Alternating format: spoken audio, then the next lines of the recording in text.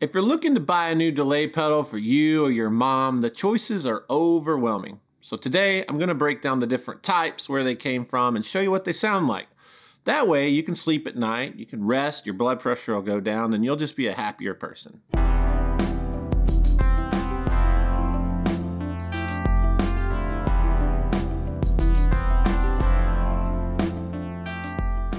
We have covered some different delay style episodes in the past, mainly historical. One is called Origins of Delay, and another one is Ultimate Tape Echo History. You can go check those out, and you should, but let's start here and basically get into the 6 very important main types of delay that you're gonna need to weed through to figure out what you want for your sound. So first up is the tape delay. This comes basically from the 1950s through the 60s and 70s, where you use an actual magnetic tape. It crosses a record head, jumps onto a play head, and you can move that time around mechanically. And there's a lot of great effects pedals that replicate this. Now, this sound is my absolute favorite delay sound. It's very flat. It is dull in a nice way that fits in musically with bigger ambient sounds, in my opinion. And a lot of people prefer it, and it's probably most used for slapback, rockabilly, country, things like that. But it's wild how it spans a lot of genre because it's really versatile, and in pedal form you can get some really long times with it that the tape units didn't necessarily have. This is called the Echoplex. This is made by Dunlop. It's a great unit. We have the Milkman, which has a slapback tape style echo. Keeley just released the ECCOS, but today I'm gonna play probably one of the best tape delay pedals ever made. It is the El Capistan by Strymon. Really awesome, and I'm gonna use it long, really long time, kind of ambient. And one of the things about a tape delay is it has mechanical parts. So as the tape moves through the wheels and all these things, they age, and it actually causes what's called flutter. You could also call that modulation, and this has a control to simulate that. And so that's going to be the effect of every repeat kind of moves and has a chorusy vibrato sound. It's really nice, and check it out.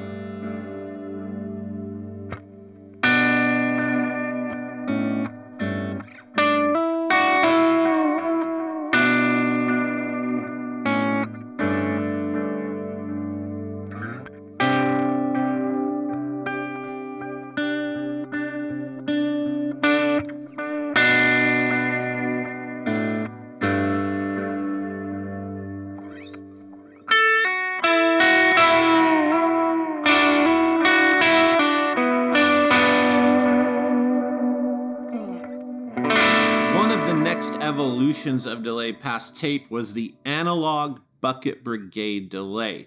Now, the very first units were things like this, the electro-harmonix Memory Man solid state echo. And this uses what's called a Reticon chipset in it. And then you move on to a Panasonic bucket brigade chip, which is widely known and still very, very popular.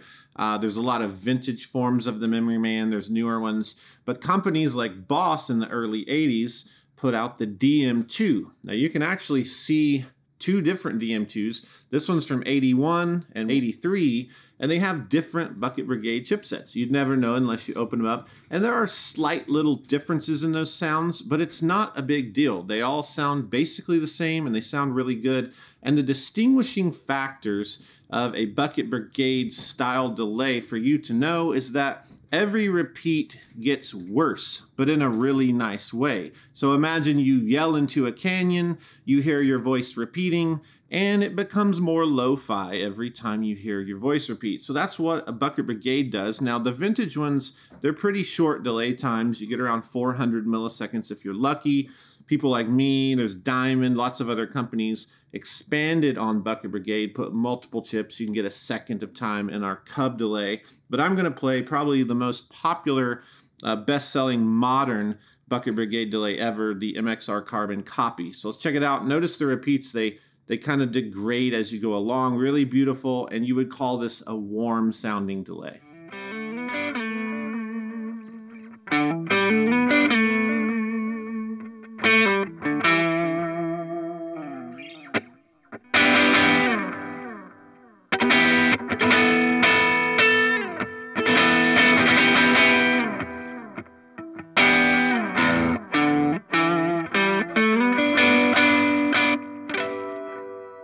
In the late 1970s and early 80s, digital delays came to be a product that everyone wanted, mainly through rack effects. So these 19-inch rack units, you see a guitarist pull in their Marshall stack, their big cabinets full of effects, and the popular units were things like the Roland SDE delays. Now, in those early 80s as well, around 82, 83, Boss releases the first ever compact digital delay in the DD2, and it's fantastic. And then we see a lot of other companies carry on the digital thing. Ibanez has the DDL. This is one of my favorites. And more modern times, Strymon has the Dig. It's fantastic. And it's pink. It's pink. It's always going to be good if it's pink. And then I'm going to play the new DD3T, so it has tap tempo. The DD3 is really classic from the 80s as well, but this is the newer version. And the thing about digital that's important is it's basically taking your signal, turning it into ones and zeros, and just computing it right back out. It's a computer. It's DSP, digital signal processing. And that's really fantastic because it'll give you exactly what you put in for the repeat. So with analog, it degrades every repeat. With digital, you can have 10 repeats exactly the volume, exact clarity that you put in. And that's awesome. I think of bands like U2. So, you know, good rhythmic things, time-based delays, really clear and crisp. Let's check it out.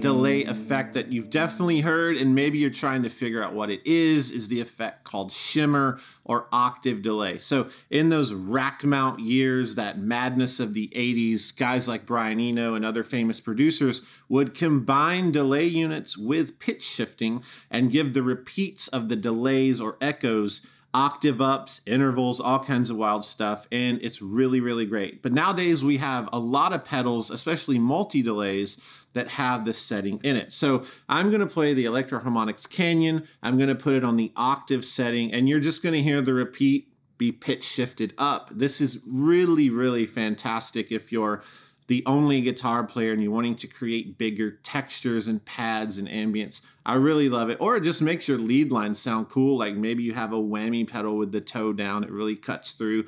So I'm going to play some kind of Nightmare Children's Rhyme with it. Nightmare Children's Rhyme! Because that's what this pedal deserves.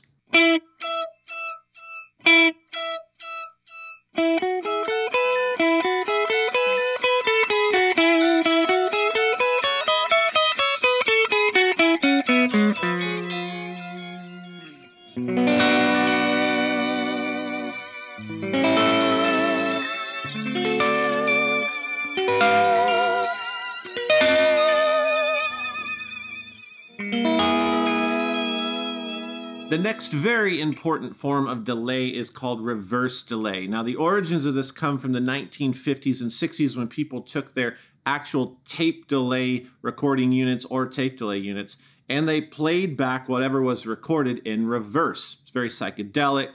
It's in albums like the Beatles' White Album, Sgt. Pepper's. My favorite example is probably the solo on Jimi Hendrix's Red House. It's awesome. And I first heard this effect in a pedal in the Boss DD5. And then the Backtalk by Dan Electro. I had this on my board for years and years. And then, as you know from the Who is Dan Electro episode, they reissued this. So I'm going to play it. Now, to get in the mood for this riff, I'm going to go drink some acid. What do you do? Do you drink acid? You don't do it. I'm going to not do acid for this riff.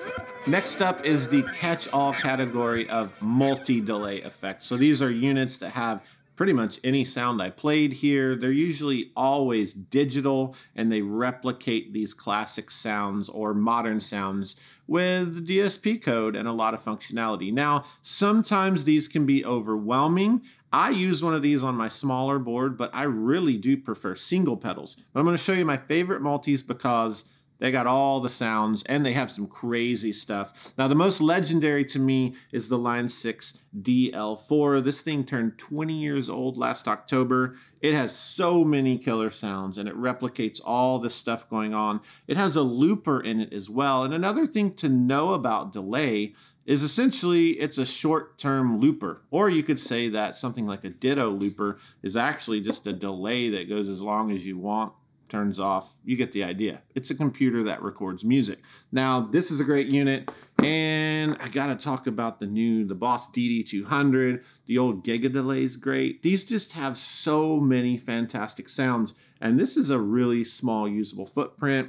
Legendary Flashback by TC. You just turn this control and you get all kinds of cool sounds. But I'm gonna demonstrate the Source Audio Nemesis delay, and I'm only going to play the stuff that's kind of odd. I'm not going to play the settings for analog, tape, digital, you get it. I'm going to play things that we didn't already show. Just going to turn the controls, let you experience a little bit of chaos and beauty at the same time, and this might be the kind of thing that some of you need to learn what you actually like in your rig.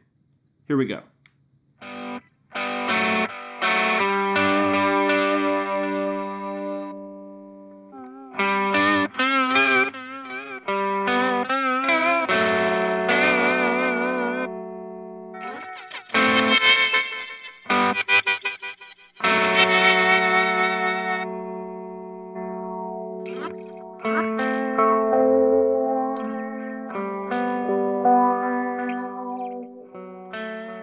Today's record time is brought to you by 1988's Rattle and Hum by U2. It is a live record and it displays the Edge's mastery of the effective delay.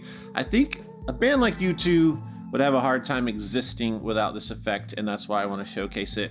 A really fun and awesome example of how the delay makes a guitar part come to life and sound massive is on a track that's only on this record. It is called Silver and Gold, and it's awesome. Bono says play the blues, and the Edge plays something very different than the blues, but it's possibly my favorite Edge solo on any record. So check it out. Let me know in the comments below what you think about this, and particularly that guitar solo. And then just list your favorite delay songs out there. Guitar parts where the delay stands out, where it's important, and where the guitar would not fit the song or even feel like it mattered unless the effect is on there. Go for it. Thanks for watching this episode. I hope you enjoyed it, and I hope that it helped clarify some confusion you might have about what type of delay you might want. My biggest advice and takeaway is, like I said at the end, you might want to grab one of these multi-effect delays. That way you can try different styles and different textures with your rig, with your band, and the music that you're creating. So like this episode if you liked it, subscribe to the channel, and click the bell notification to get notifications of all the future episodes. There's a Patreon. You can join and be a patron of the show and support some of the history that we're archiving. All that information's over there, and exclusive videos, giveaways, and all kinds of other content. And thejhsshow.com. You can go buy shirts, posters, and other fun things. Until next time, have a wonderful day.